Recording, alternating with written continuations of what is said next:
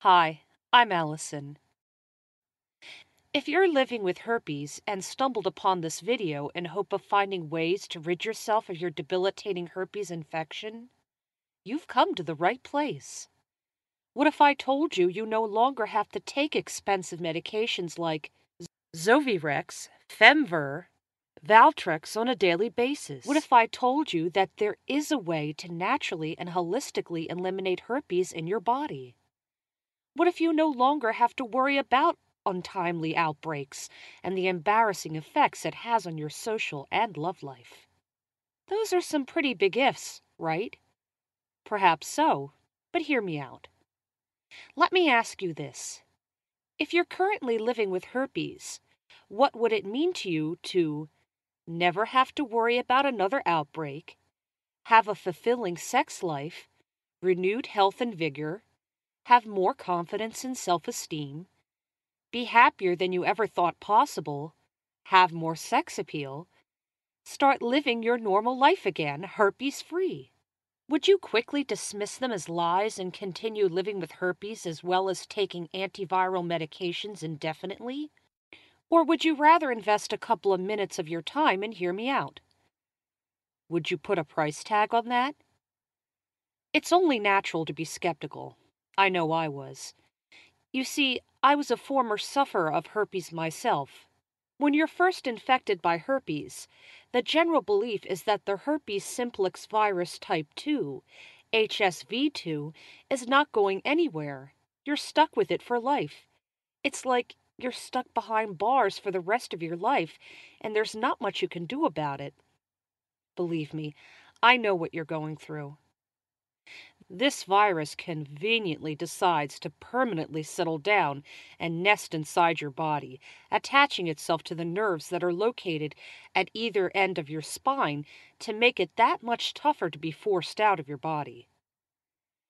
If you are one of the millions of people that are currently living with herpes, then your doctor has more than likely told you time and time again that you will never be able to get rid of it, and you're doomed to a lifetime of costly antiviral medications and their dangerous side effects. What's more, those expensive and unsafe drugs only serve to contain the symptoms while practically ignoring the root cause of the herpes itself. Doctors have basically led you to believe that herpes is going to own your body for the rest of your life, and there's nothing that you can do about it. Even though it may seem as if this is factual, it can also be up for debate. I mean, what's the point of going to the doctor's office if they don't believe they can cure you in the first place? Let alone with a natural, safe, and inexpensive cure. I too was faced with the no cure argument years ago, shortly after my initial infection. It was the day my faith in conventional medicine fell apart. I simply refused to accept that fact, and that started me on a mission of getting real answers. Since then, I've been an avid natural researcher of homeopathic remedies and herbal medicine for years. I've always used natural remedies as opposed to traditional medical treatments whenever possible. While many mainstream doctors still scoff at the idea that homeopathic natural healing could actually work, my years of research finally gave me the answers I needed to eliminate herpes for good. After stumbling and applying this life-changing discovery, my herpes has not reappeared once, something that those expensive and unsafe conventional treatments failed to do. Since I know what it's like to suffer from the ordeal, allow me to share my life-changing discovery with you and all the people unfortunate enough to suffer under the same condition as you and I. Allow me to help you. My name is Allison Freeman, and this is my story. I am not, nor have I ever been, a sexually promiscuous person. I've been divorced for 3 years after I found out that my ex was involved in an extramarital affair. The worst part? He left me with more than just a broken heart. I was diagnosed with type 2 herpes. I was stunned, angry, emotional, and plain devastated. Of course, I have heard of it before, but I never thought in a million years that I would ever be exposed to something like that. I had small cold sores in the past, very rarely, so technically I already had type 1 herpes.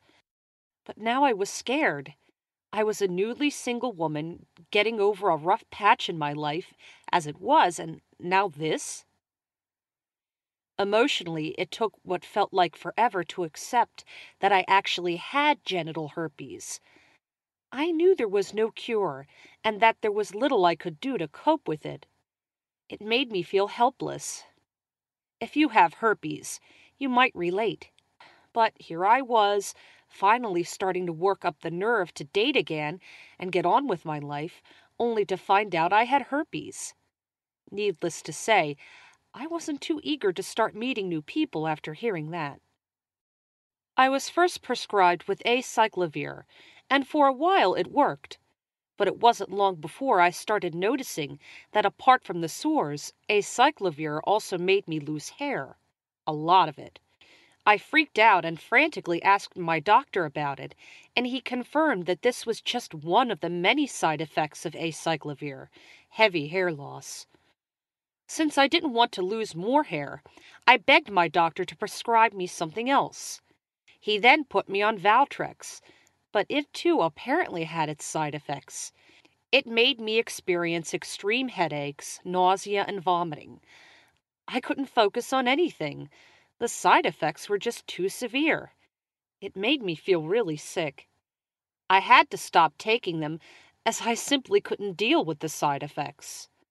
And once I stopped taking them, naturally the sores came back, with a vengeance. My life is over, I thought to myself. After suffering for what seemed like an eternity, I finally decided to take matters into my own hands. I started my personal mission of getting real answers and ultimately healing. I eventually took a distance education course I had been previously interested in taking online related to homeopathy. 3 months into my course, I was required to complete an assignment on influential doctors in alternative systems of medicine. Throughout my research, I decided to write about a 2-time Nobel Prize winning doctor who is known for discovering that viruses can only thrive in low oxygenated bodies. It turned out that this Nobel laureate was disappointed with major pharmaceutical companies. Apparently, those big pharmaceutical companies aren't really interested in a cure. They haven't been working all this time to find a cure, but to simply push their overpriced and inefficient drugs to the general masses. They prey on our sickness, and that's the reason why this herpes eradication method hasn't been known to the general public, despite being decades old. In the U.S., for example, they spend $61,000 on each doctor to get them to push their drugs. And this is common everywhere. And it's common knowledge that big companies would do everything in their power to keep this type of information from becoming widespread. It would threaten their precious trillion-dollar industry simply because the treatment to naturally and holistically eradicate herpes is inexpensive and cannot be patented. Something I discovered entirely by accident. Something that was purely astounding, and nobody ever told us. Do today's doctors know about this? Was the government hiding this from us so they would continue to profit from the millions and trillions of dollars profited by people just like me who are suffering from so-called non-curable viruses that were preventing them from leading normal lives? After several weeks of intense research, I had become my own doctor in every meaning of the word. Until now, I have never believed that there was anything that would ever take away my herpes. I have been an herbalist studying natural medicine for almost my entire adult life, and although I have seen some wonderful results using herbal remedies, nothing I have ever seen has ever or will ever compare to this miracle substance used that is dirt cheap to completely eliminate herpes. So after learning about how this herpes treatment worked, I decided to administer this amazing 1-minute therapy on myself. Within 1 week, my herpes sores were gone. Starting to see the big picture here? We now live in an age where we are exposed to more human-made toxins and chemicals than ever before. Oftentimes, waging chemical warfare in our bodies to fight infection is not the best solution. That's exactly the reason why the Nobel laureate started to research natural treatments in the first place. He knew that herpes isn't a new sickness. Our ancestors have been treating and curing herpes since 2,000 years ago. In addition, there are other reasons why we should think twice before taking or consuming conventional or mainstream medicine. As previously mentioned, mainstream medicines were never designed to cure you. They were meant to only mask and hide the signs of the disease, to permanently entrap us in the never-ending cycle of outbreaks and treatments. But believe it or not, those herpes sores serve a role. They are indicators that there's something wrong with your body. And hiding or masking the signs instead of addressing the root cause is never a good idea. The antiviral drugs used in conventional treatments function as suppressive agents, meaning they undermine your health. It can even cause other diseases to flourish inside your body because the suppressive drugs also suppress your immune system, thus leaving the door wide open for other infections. For me, this is unacceptable. I was determined to find a safer way which addresses the root cause. Months into my research, I made an astonishing discovery. As mentioned previously, the herpes virus isn't a recent phenomenon. It's been known for more than 2,000 years, and our ancestors had treated and cured it countless times before. So why haven't I heard about it before then, I hear you ask? Well, a company that's now part of a 60 billion pharmaceutical giant, as well as an extended field study in Hungary, both proved it's effective at killing the herpes virus. They haven't really given a reason why they never released it on the market, and let me tell you why that's the cause.